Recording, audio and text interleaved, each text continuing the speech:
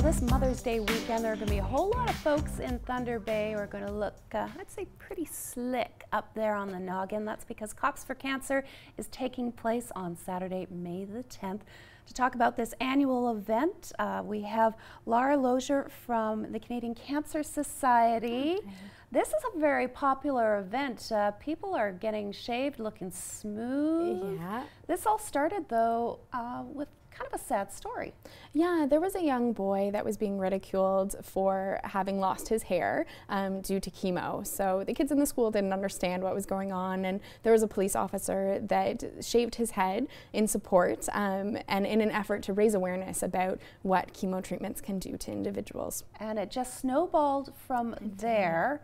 Here it is in Thunder Bay, 18 years after our first Cops for Cancer event, and you have some regulars that come back every year to do this. Yeah, we have some great groups of individuals who come out. We have support from the Thunder Bay police officers and the police association. We also have a team, M&R Friends and Family. Okay. Lots of some correctional officers come out, but it is open to the general public, so you don't have to be a service worker to be able to help us with Cops for Cancer. And it doesn't cost you anything to sign up for it, besides, you know, a few locks here and there.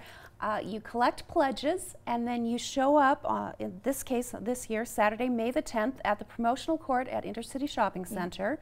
Starts at 11 in the morning, runs until 3 o'clock. Those clippers are just going to be going wild because you just sit down and they shave you bald. Yeah, Renee from Carlos Hair Design comes out, and she works straight through from 11 till 3. We schedule people for 5 to 10 minutes each to shave their heads, but also to cut off ponytails or braids if you're not ready to go right down.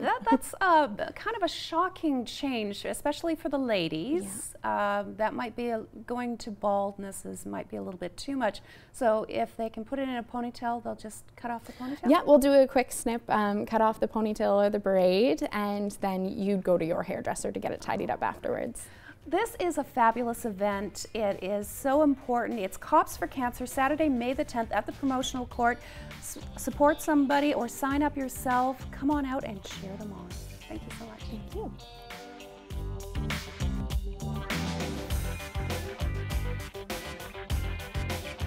Around Town has been brought to you by Teen Challenge. Be a part of the story. Donate your vehicle. Call 345-CARS.